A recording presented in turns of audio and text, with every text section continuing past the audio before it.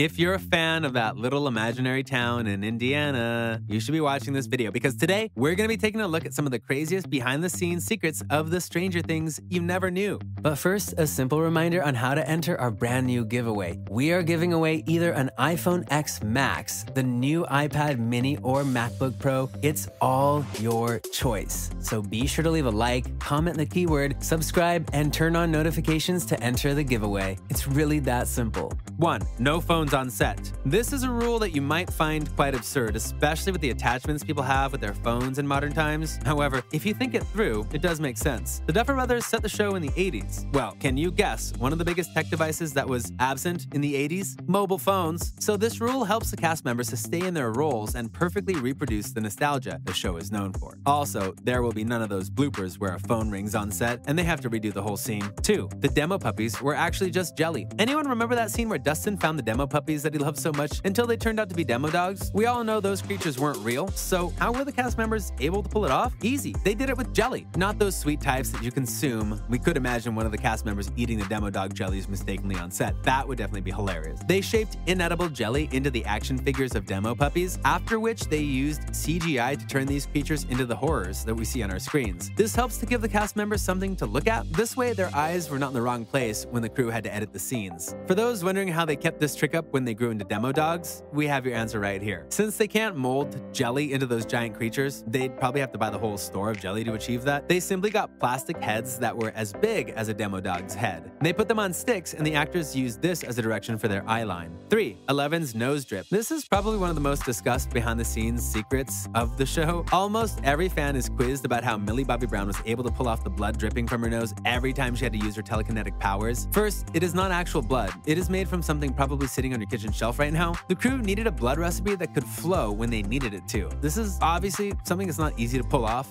but they did. They tried things like ketchup, which turned out to be too thick. Imagine the whole crew waiting for the blood from Eleven's nose to drip so the scene could continue. They pulled off the trick with corn syrup stored in a squeezable bottle. All Millie had to do was squeeze a little bit into her nose and lean her head back slightly until she needed it to flow. Sounds easy? It required a lot of work from the young actress. Thank you, Millie. However, they didn't use this method for all the blood drips. In some scenes where she used her powers in fight scenes and couldn't get to the bottle, the crew used CGI blood. Without CGI, we probably wouldn't have a lot of the monsters we had in the show. Thanks to technology for this awesome gift. 4. The props are really from the 80s. One of the factors that makes Stranger Things resound with its audience is its ability to evoke nostalgia from the 80s. The songs, dressing, props, everything was made to perfection. There were snacks like Eggo waffles, which have been around for that long, the kids' BMX banana seat bikes, and so many other oldies. If you think the crew made them from CGI, you're so wrong. The crew spent a total of $220,000 scouring eBay to find these old products. This shows just how much money and resources go into making the perfect movies and shows for our delight. 5. Sadie, the skater who never skated before. If you were told to imagine Sadie Sinks playing the role of Max Mayfield in the show, it'll be hard to create a picture without her skateboard in it. What if we told you guys Sadie had never been on a skateboard before shooting Stranger Things? Sounds crazy, right? It's true though. When Sadie was informed about her role, she felt terrified of the learning process. We expect any normal human being to be scared. To help her ease into the role, she had 2 skateboarding teachers, one who helped her on set at the shooting camp in Atlanta and another who taught her at home. Another compulsory rule she had to obey was the use of protective gear while training. She spoke about the experience of always looking like a marshmallow at a skating rink where it was hard to find anyone else with skating gear.